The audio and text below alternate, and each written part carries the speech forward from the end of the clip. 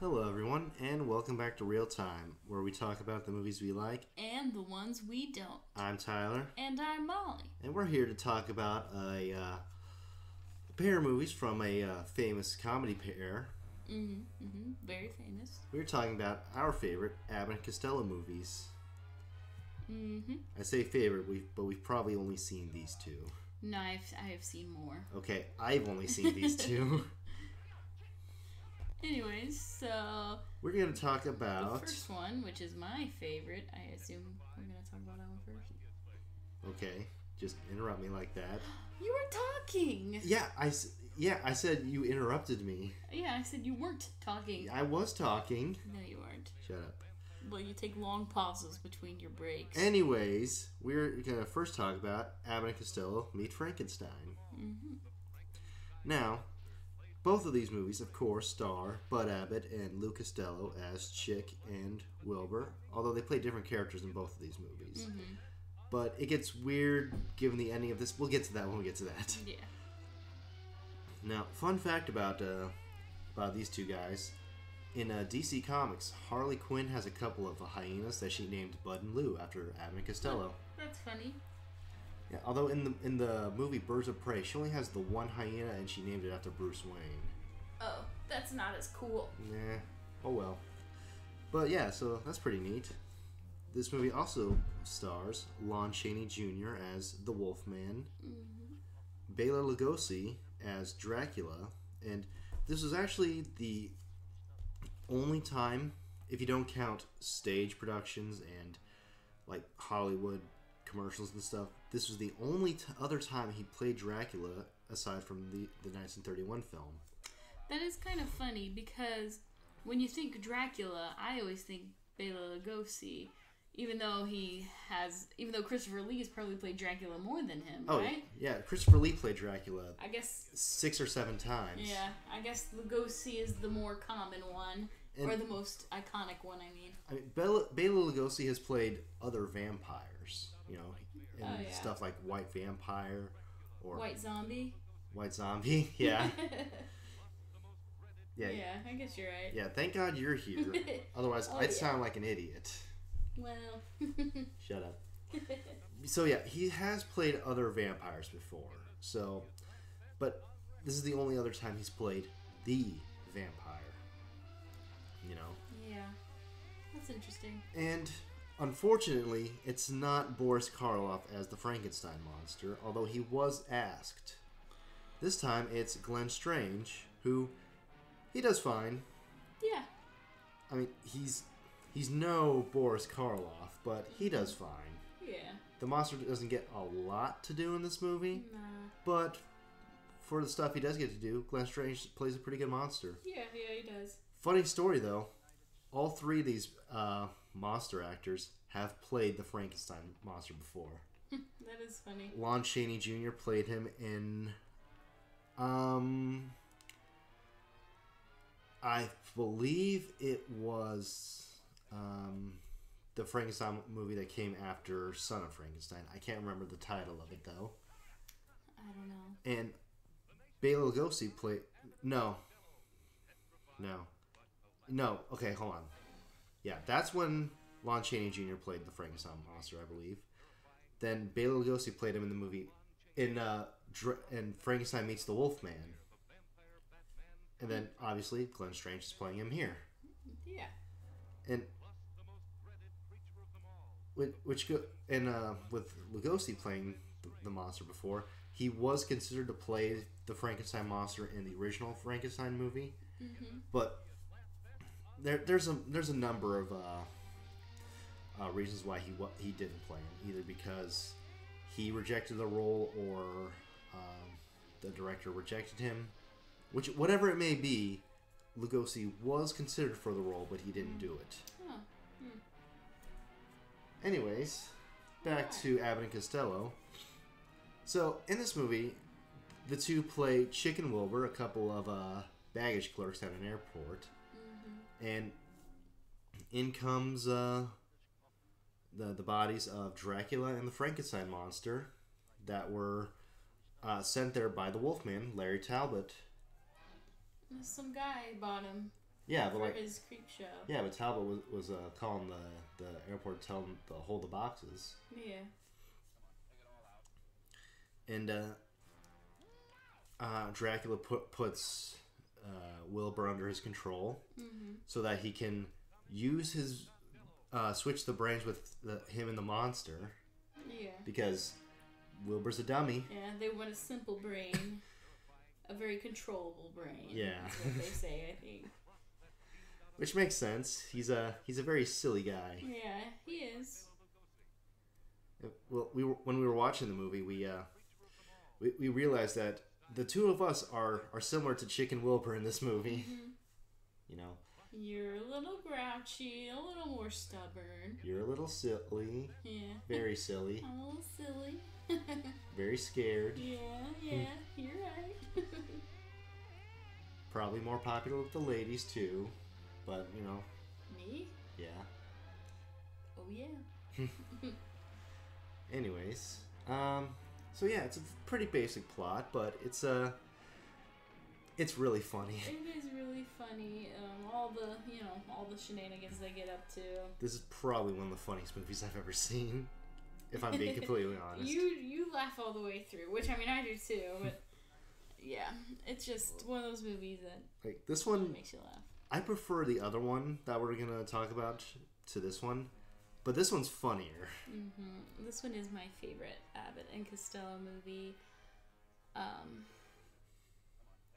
Well, I mean, I also am a fan of Halloween, so of course they're gonna go meet Frankenstein and all these other monsters are in the movie. Yeah, it's hilarious. Yeah, we see three monsters in this movie. Yeah, just hear the other one. Which, why not? We'll get to that right now. There's a fourth monster in this movie, played by Vincent Price. He reprises his role as the Invisible Man. Vincent Price previously played the Invisible Man in The Invisible Man Returns. Just a quick cameo. Just right at the end, a little cameo, just for funsies. Because why not? We gotta have Vincent Price's lovely voice in this movie too. Yeah. So what was your favorite scene from this movie? Oh my. Where to begin? Where to begin? There are a lot of funny parts, but I guess the funniest scene. There's a lot. There's a lot of funny scenes.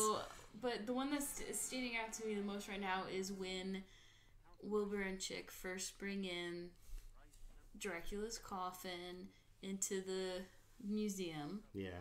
And Wilbur is sitting there reading the card that explains who Dracula is. And Chick is away trying to get Frankenstein off the car or whatever. And Dracula keeps opening the casket every time Chick leaves.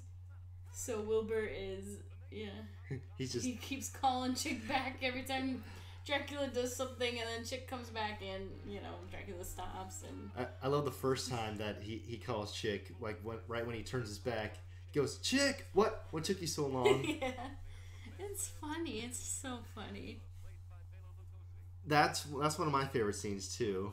But I also like in the scene in the castle, two specific parts during this, because there's a lot. Oh, there is a lot. There's the parts I want to focus on is when they were trying to barricade the door to get away from the Frankenstein monster, but they barricaded it to where he can still open it. Yeah, they push everything. They push the bed towards the door to where the door can't push in, but it's a pool door, so he just opens it. There's he can't get it. Yeah, Wilbur's he's not getting in here. There's no way. And then he comes in and tries to get that. He just opens the door. It's hilarious. And I love when Wilbur put his coat in front of his face so he can pretend to be Dracula to control the monster, and then he puts it down in front of it, puts it down and says, "He really thinks I'm Dracula." Yeah.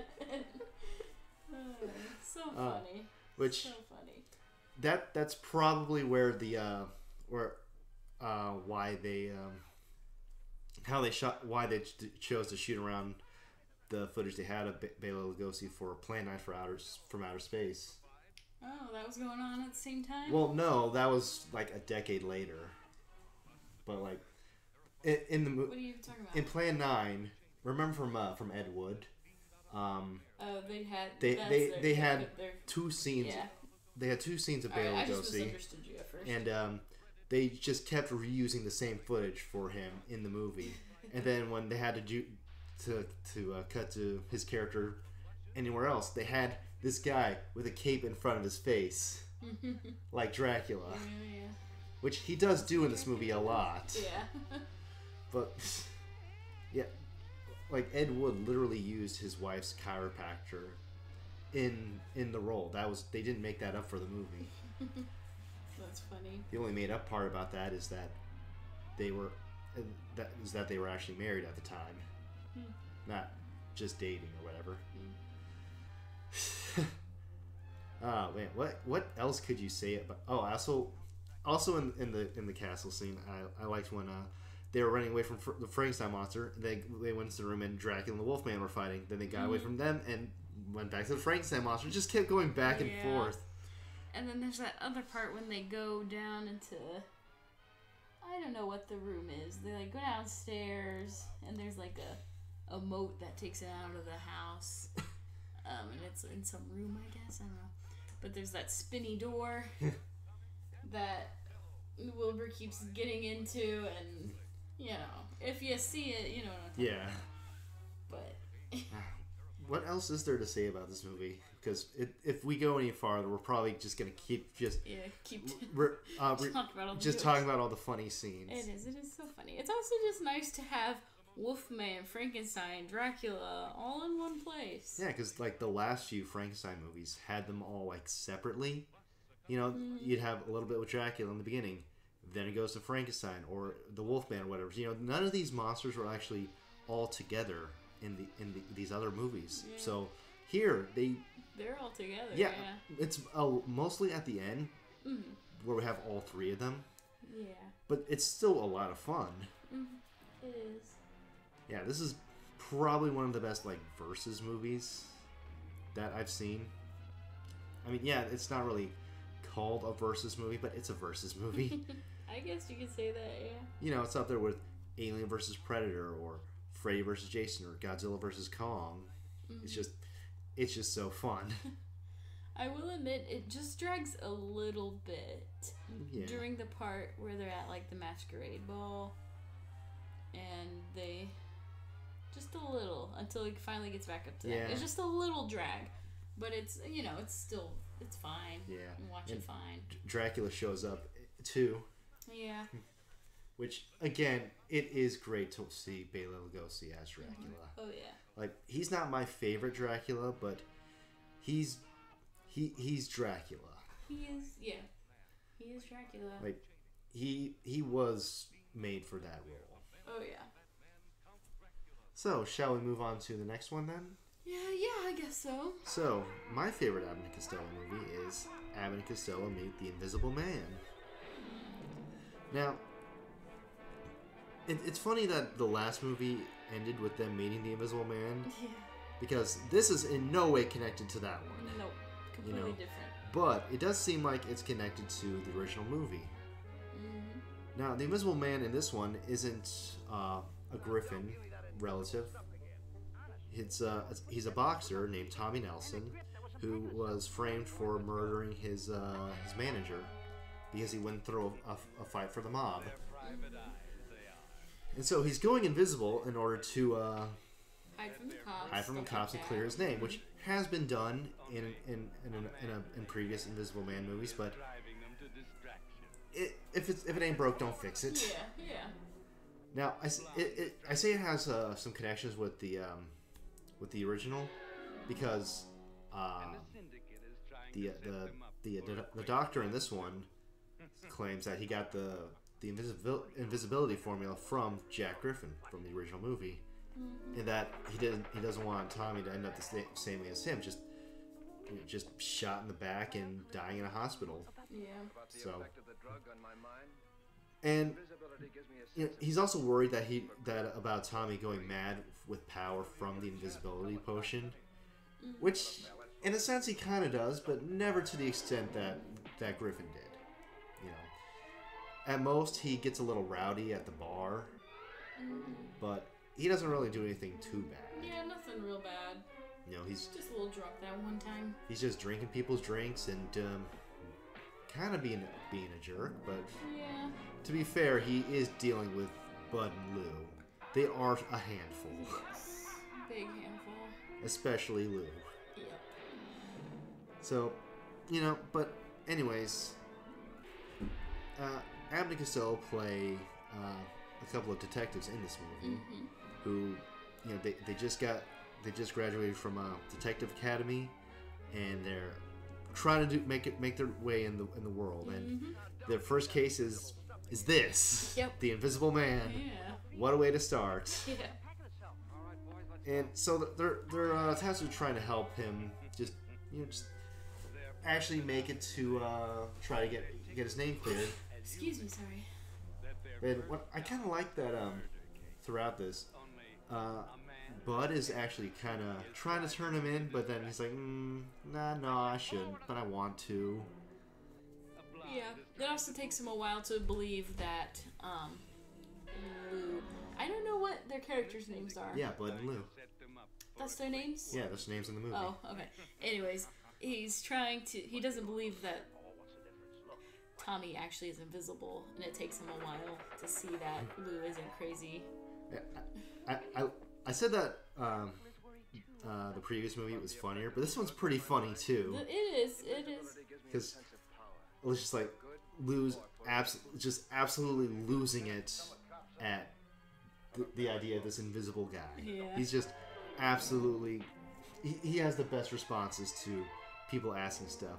What was he wearing? Air. Yeah.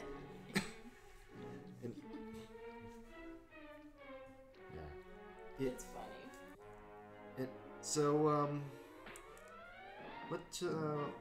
I don't quite have as much to talk about with this one, because, you know, unlike with the previous one, I'm a bit more familiar with Dracula and Frankenstein than I am with the Invisible Man, which is weird considering the Invisible Man is probably my favorite of the classic Universal monster movies.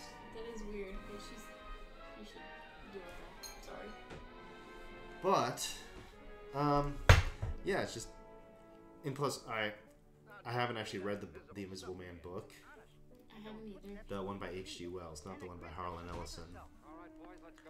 Easy mistake to make, I guess, though, but, I mean, they're both called Invisible Man. Just one's about an invisible guy, and the other one's about a black guy. So. There are two parts that I found especially funny, if you want me to share them. Oh, sure.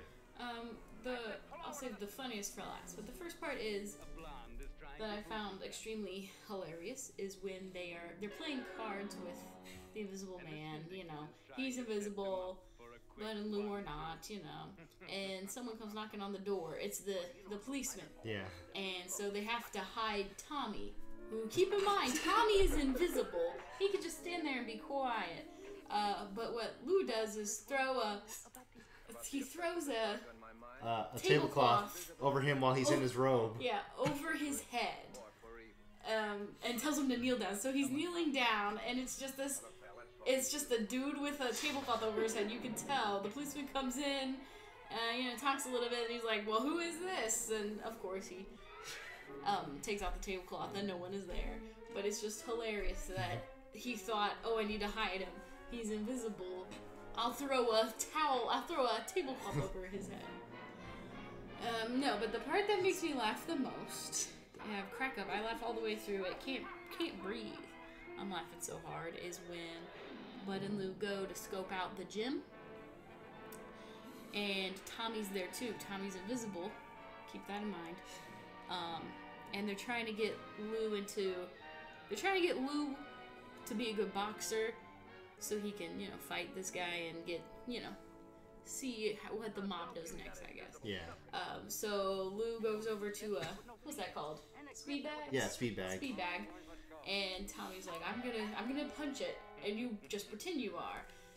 And it is the hilarious thing because, of course, Lou is like miles away from actually hitting it. He pretends to hit it with his head. He pretends to blow on it at one point to make it go fast. And it's just so funny. It is hilarious. I'm sure, if anything, just search that clip on YouTube. Hopefully it's there because it is the most hilarious thing I've ever seen in my life. I like the part when they're at dinner and they're and Tommy's trying to order, but like he's invisible, so what's and like when he's trying to eat celery and stuff. Oh yeah, yeah. And Lou has to pretend like he's bouncing it on his finger. Yeah. I used to juggle. Yeah. And then he takes his finger away. Takes his hand away. And it's still floating there. And just Bud getting 2 glasses of champagne poured, which confuses me. Why do they need the waiter to pour the champagne for them? Yeah, I don't know. Maybe it was an etiquette thing back in the 50s. Yeah, I think this movie was made in the 50s. But that's weird. It's like, it's right there. You can pour it yourself. Yeah, I don't know. And I also really love the entire, just fight. Like That's the boxing match. Yeah. Because Bud is trying his best some of the time. Other times he's just letting Tommy do the work for him. And like, you mean Lou? No, Tommy. No, you said Bud is doing Yeah, his best. I meant Lou. Yeah. Well, Bud is doing his best too. Yeah, they're both doing their best with it. Bud is doing his best to not get murdered by the mob. But yeah, the boxing match is hilarious too. At one point, Tommy trips and like knocks himself out, and he's just laying on the canvas, invisible. The other boxer trips over him. Yeah. Lou trips over him. They just keep tripping over an invisible body. It's hilarious. Just that whole scene, I love it. And at one point, Tommy goes to check to see what the mob boss is saying, and it seems like he forgot that he has to actually fight for Lou. Yeah. He's like, oh wait, I gotta go help this guy. Poor guy's getting beat up. And that was just a really funny scene too. I like how they took the whole idea of the Invisible Man and just decided, how can we make this really funny? Because there's ways you could play this for horror, of course. The original movie did that, and I'm assuming the 2020 version did that too. I haven't actually seen that version. And same thing with Hollow Man. I haven't seen that, but from what I can tell, they really played up the horror aspect with that one. But with this one, they played more of the comedy aspect, which I really like. Oh yeah, definitely. And it's just a lot of fun to watch. It is. Yeah, dang cats. So, yeah, that will probably have to do it for us today. We'll see you guys next time. Oh. Sorry. I say just definitely check these movies out if you Check haven't yet. them both out. Definitely. And we will see you next time. Laters.